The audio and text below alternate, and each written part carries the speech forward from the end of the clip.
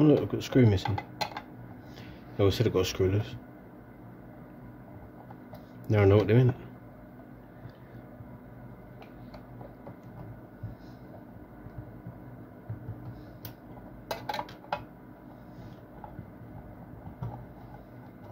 I've probably taken this apart before, hence why the screw's missing. Oh my god. It was a bit neater than the other one. The other one I took apart was a complete and total literal sandwich. This one's quite packed, but doesn't look to be too bad. It wasn't, this was on not long ago, so I've got to be very careful. Don't be blowing myself up or giving myself a nasty electric shock. Let's have a zoom in a bit. Look at that.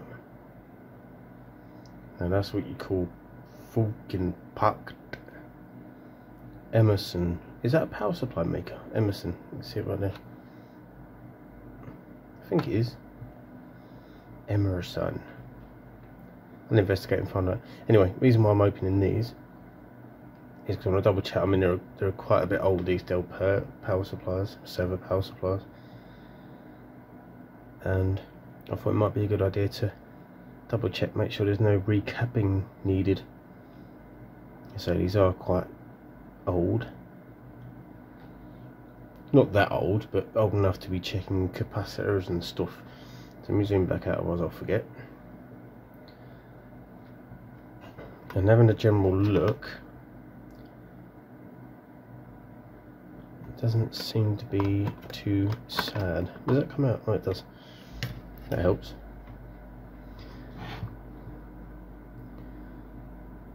So, where do we go next? Oh, how cool is that? That separates. Well, I say separates. Well, look at that big cap in that corner there. Freaking doodah. Shit, man. Nippicon, Chemicon. Now that's what I'm talking about. When you make power supplies, this is how you make power supplies. Or you power supplied people out there. This is how you do it. Oh, this one lugged as well. The other one was soldered, which is a bit of a bastard. So to pull this out any further, I would imagine these two need to come out. Black facing me, whatever colour it is facing the opposite way. Let me get my handy pliers. Sitting on the tip floor. Try not to get in the way of the shot.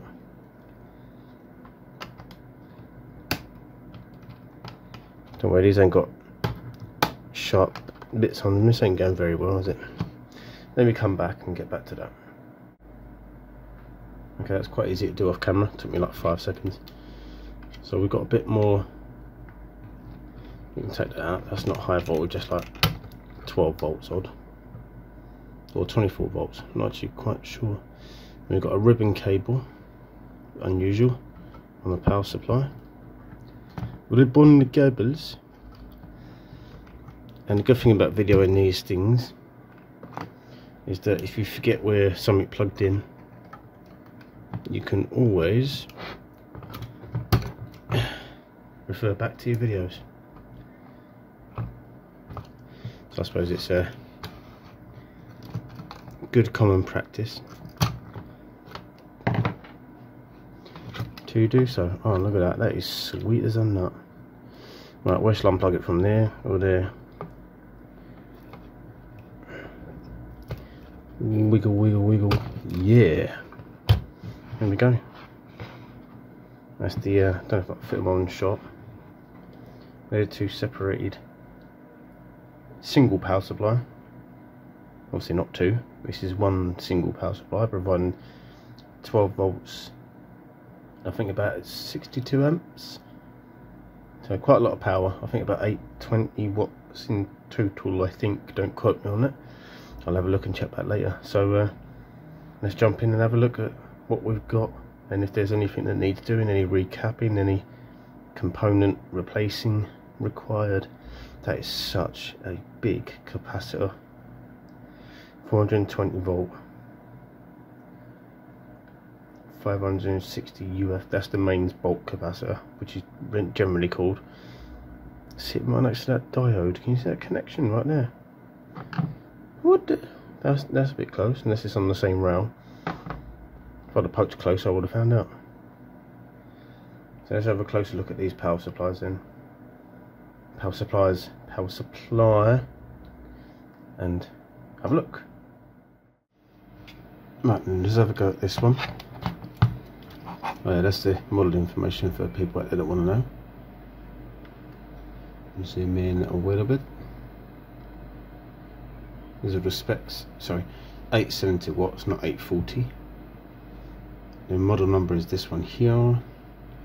Obviously it's a DELL, and I did some research, and it is made by a company called Emerson, which make industrial power supplies and all that kind of jazz and whatnot. So clearly they made this on behalf or for DELL. So let's take this board out. And so just want to have a closer inspection.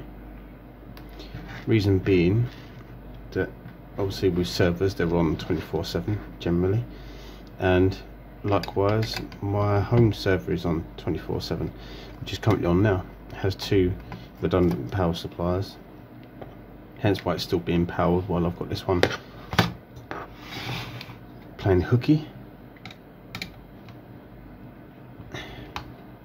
Must admit these screws are in tight, and one thing one YouTuber mentions, I think it's 12 volt vids, I think the guy on 12 volt vids channel always says about these and grounding screws, which is what these are, and they go into the chassis, and they're supposed to be a real tight fit because they're supposed to make contact with ground.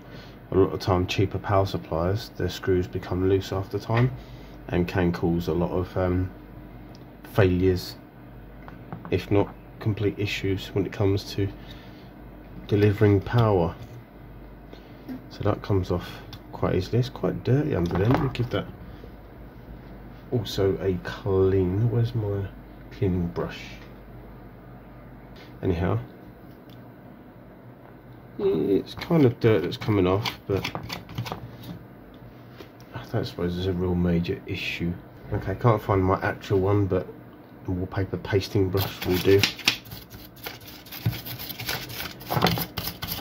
I just like to keep things as clean as possible.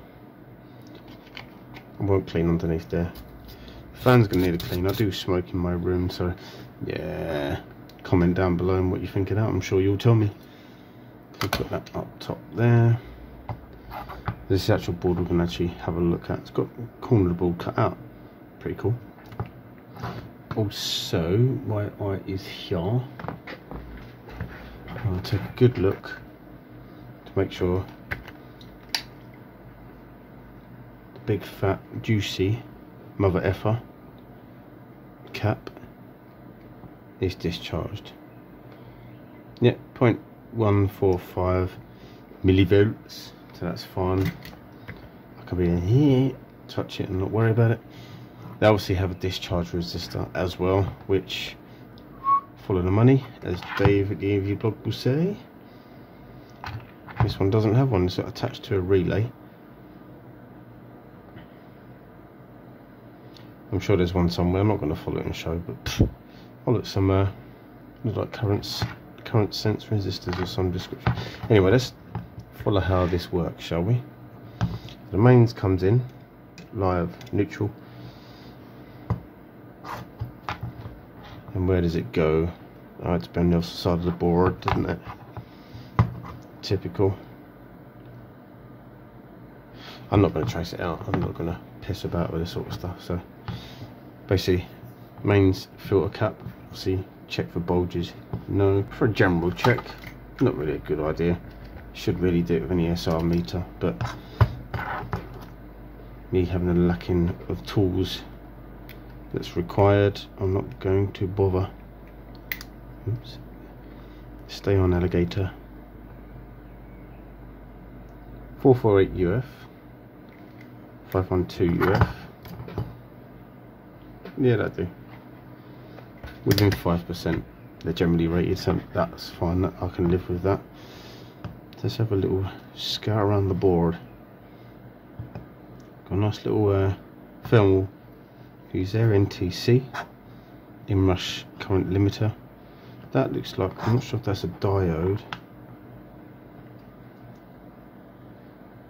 It's labelled, I don't know, I can't see it. And so this is very tightly packed, this power supply, like majorly.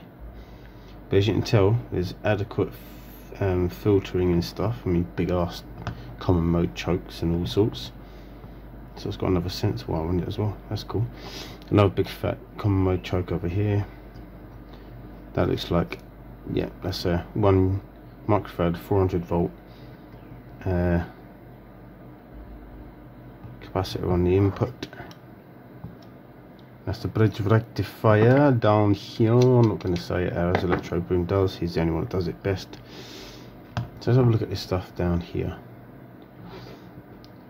So we've got a relay, NTC, another little cap, 2 massive resistors there. They might be fusible resistors or discharge resistors for this big puppy. There's another capacitor down here, a couple of heat sinks, and so that's got the bridge rectifier on. That's probably a switching tranny, although I can't see a transformer on this one, unless that is a transformer. What's it labelled? No, it's not a transformer. Okay. Well, so there's something, it's going to be a couple of transistors there. What's that in the plastic wrap? Ooh. Ooh, what is that?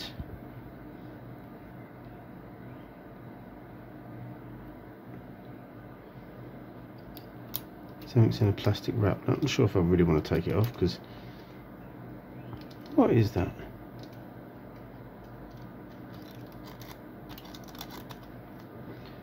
That is really weird.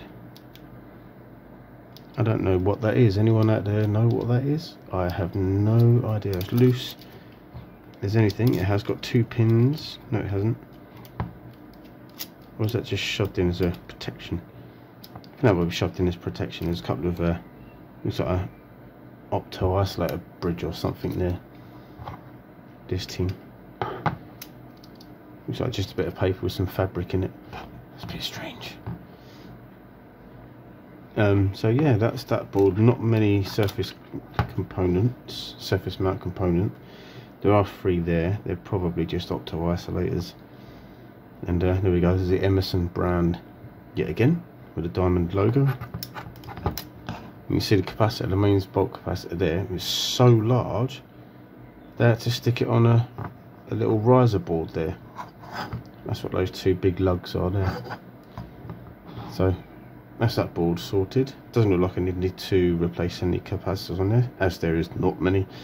So let's jump into the next one. Obviously that's just a fan. Ultra Flow, I'm sure it is. Oh, Nidec. Yeah, if it's made by Nidec, you know it's going to be a bastard.